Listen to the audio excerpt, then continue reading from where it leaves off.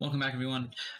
This is part 5 of our tower defense series. And let me just quickly show you guys what we're going to have soon enough, hopefully. So we can now drag and drop a bunch of things. We're going to have our little tower guy being able to check if we're on dirt or not. So if we are on this grass, then we can drop onto that. Otherwise we can't drop and it just gets deleted. We can now shoot. We can now also click and upgrade. So we can now upgrade the range of things. We have like attack speed, we have power that we can increase, which is awesome. When I click it, it disappears. I can go here. Another thing I can do is if I have this guy selected and I select this guy, it unselects this one and selects this one instead. What else? I think that is it for now, but we have a bunch of stuff to do to get to that point. So yeah, let's get started.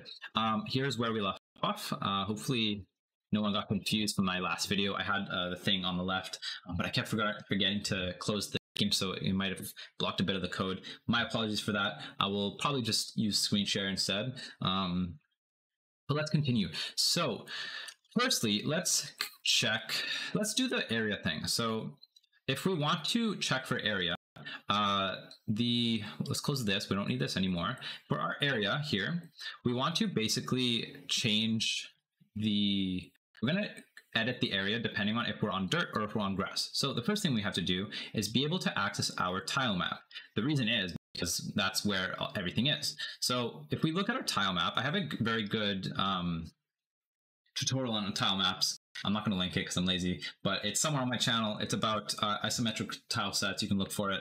But to recap a lot of the things that we do in that video, if we look at every tile here, you can see the atlas coordinate. Every tile has an atlas coordinate, and we can basically check what atlas coordinate we're using in our thing. So not here. We're going to be doing it in here. Close all this and open the script. So we're going to be doing it here. So when we drop, we want to do something. We want to check for something. So firstly, we need to be able to access the path. So the first thing I'm actually going to do is we have variable current tile. That's what we're going to be using. So let me just check. Okay, so when we're dragging, actually, that's when we're going to be updating the current tile. So we're going to get our map path first. And we do that by saying map path is get equal to get tree, get root, get node, tile map. Very easy. Hopefully I've already known how to do that. And now the hard part, this one took me a while to do. I don't know why, but the tile, we're going to be making it equal to the map path is equal to dot local to map get global coordinates position. You can also do event dot global position, but this works fine as well. It doesn't really matter.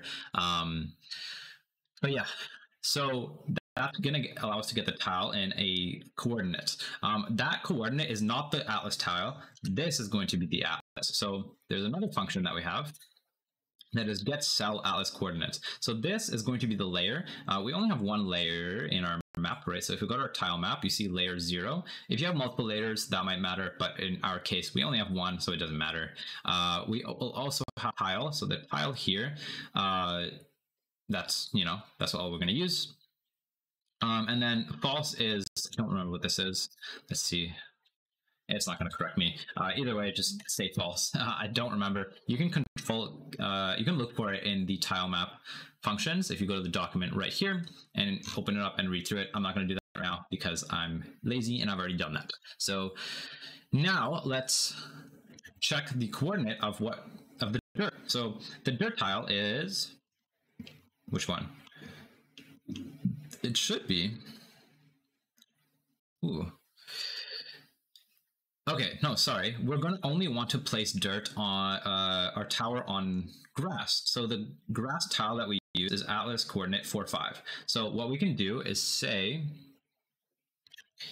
while we're dragging, we can say if the current tile is equal to vector 2i, I believe is just the same as 2, so it doesn't really matter. 4, 5, which is the current atlas, the atlas coordinate. Then we're going to get the area actually, and we're going to modulate it to be green. And this is red, I believe. It could be mixed up, but either way, now that we've added this, now when we're here, okay, it's black, and when it's here, it's red. Let me check what I did wrong. in the area of our tower, red bullet tower, we're going to get this guy, and this should be red. The modulate should be like that. Why is the modulate? Oh, I remember. Sorry. I also modulated somewhere in the script. Let's find it. No, sorry, that's the modulate. What about the color? Boom, boom, boom.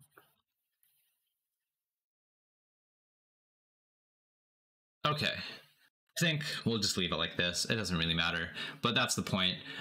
So now if the area is on in here, then it becomes red. If it's on the grass, it turns black, meaning we can place it. So, and then we can start shooting. But if I try dropping it on the red, it still places, because when we are here, we need to also check for that. So let's check.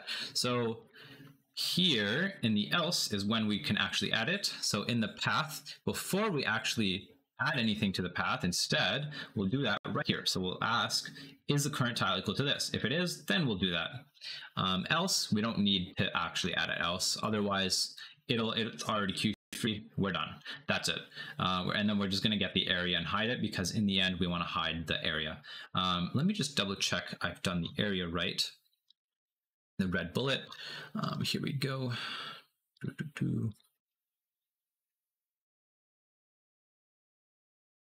I believe for the area here in the style box, this should be 245, 250, and then modulate. Modulate shouldn't matter. So I don't know why it's modulating so thickly. It's very strange. All right, I'll figure that out later, and we can fix that later, hopefully. But yeah, now we can not place on dirt. So if I try to place on dirt, it won't work. But if I place it on, whoops, if I place it on the grass, it'll work. We'll be fixing all that shooting stuff later, so don't worry too much about it. Now we want to go to, we're going to set up a bunch of things in our tower. So we're not going to finish the upgrades today, but we're going to set up a lot of it. So let's close that, or actually let's open that up again, because we need that. And the first thing we're going to do is add a node, because the upgrade stuff that we're going to add, we don't want that to be move, or we don't want it to move, right? So we're going to have a node as a base. So we're going to have this node. This is going to be upgrade. I'm going to rename it to upgrade. I'm going to add in not an area, a panel. This panel is going to be our general upgrade thing. I'm going to change all the transforms and stuff. I'm just going to change it to the exact same as my reference. So 192 position, negative that. And you can just copy along as I do this. And then the scale, I'm just going to scale it to 2. And then theme override, we're going to have to theme override and make it a little pretty, because this is really ugly. We're going to do flat box. We're going to go to, we're going to give it a bunch of stuff. We're going to give it borders and everything. So we're going to do 5, 5, 5, 5. There we go. And then for the color, let me see, what's the color I did? 49, 101, and 29. Okay. 49, 101, 29. Nope, that's not what I did. 219, sorry. 219. I just picked a bunch of random colors, by the way, so don't worry too much about making it look amazing. For this one, I'm just going to do like this. I'm going to blend it now. So now it should look like that. And I'm going to make it somewhat modulated. There we go. And then for the radius, we'll do 15, 15, 15, and 15. So now here's our little upgrade box, our panel. So we'll call that upgrade. And now we're going to have a, whoops, we're going to add a H box. So this is going to allow us to put in 3 buttons. So I'm going to make a button. And let's style the button as well. So for the theme override, we're going to go to styles. We're going to go to normal, flat box, and let me copy everything I did as well in here. For the border, I'm going to open up all these. I'm going to do 15, 15, 15, 15, 15, 15, 15, 15. I'm going to blend it. We're going to have a random color, light blue. And then for this one, we'll do like dark blue.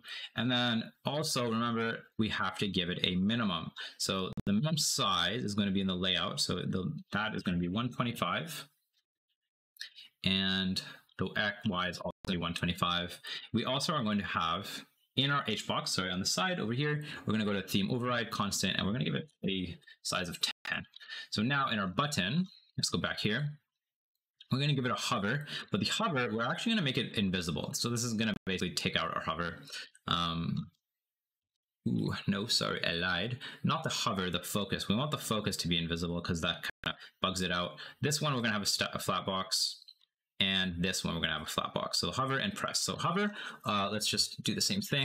So radius, width, we'll do 15, 15, 15, 15. We'll blend it, 15, 15, 15, 15. We'll give it a random color. We'll give it like up there. And then this one we'll do like a little darker. Okay, that's hover. And then for pressed, let's do red. So we'll do like that. 15, 15, 15, 15, 15, 15, 15, 15. We'll blend it. We'll give it a little lighter red. We'll do like that. Yeah, I don't know, good enough. Okay, so now let's duplicate this by Control-D 3 times, not 4, 3 times. And the first one is going to be range. The second one is going to be attack, speed. And the third one is going to be power.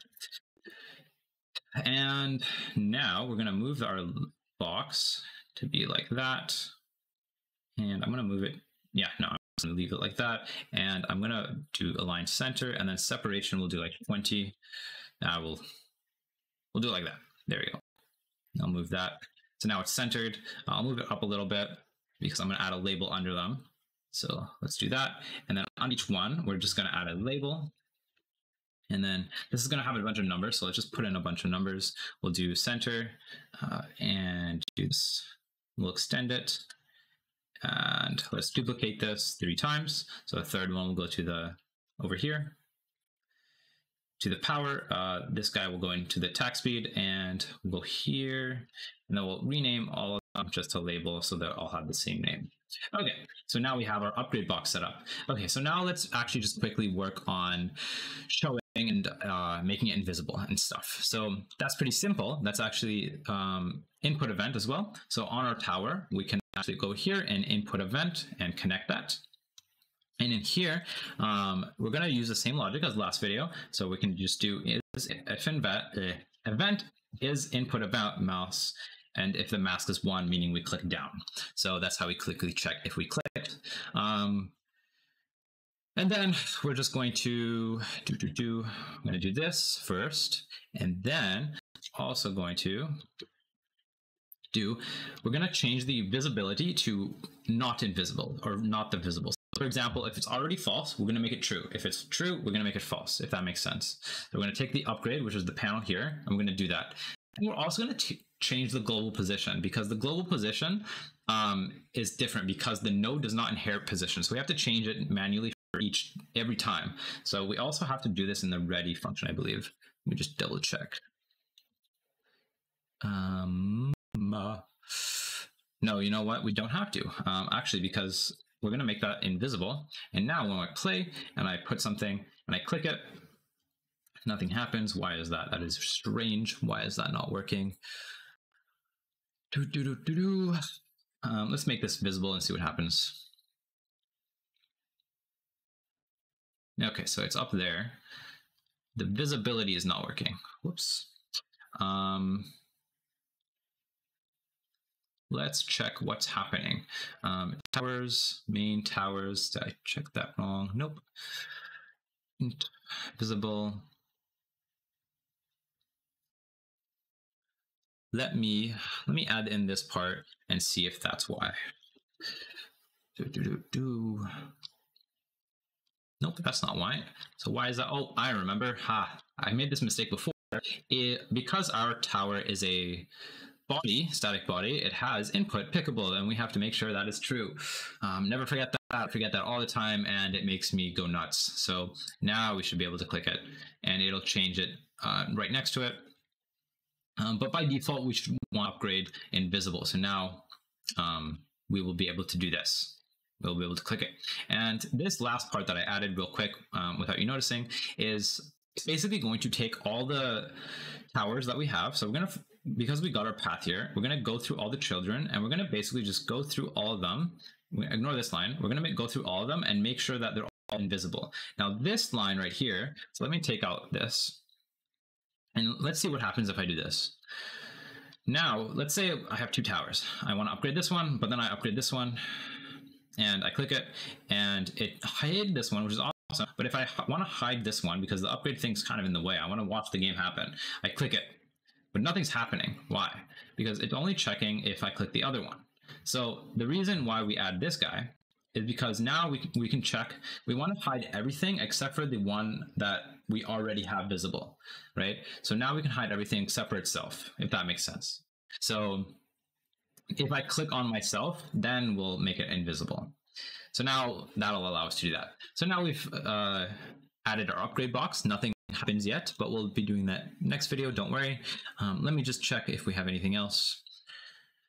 If I'm missing anything. Nope, I believe that is it for now. The video is already 60 minutes, so we're going to end it here. Hopefully you guys learned how to add upgrade box. All those labels, don't worry too much about it. We'll be editing a bunch of stuff, so don't worry too much about it. But yeah, that is today's video. I hope you guys enjoyed it. Let me increase the size of this guy. If you were wondering, by the way, for the GUI input, why it was not clicking all the time is because of this guy, the collision shape. So now I increased it. It'll be easier to click on it. Yeah, anyways, that is it for today's video. I have a Discord. Go join the Discord. I have a Twitch. Go follow the Twitch. Subscribe to my channel down below. Go comment. Go like it. That is it. I also have a Patreon. Don't feel obligated to do anything, though. But it would definitely help. And I will see you guys next time. Bye-bye.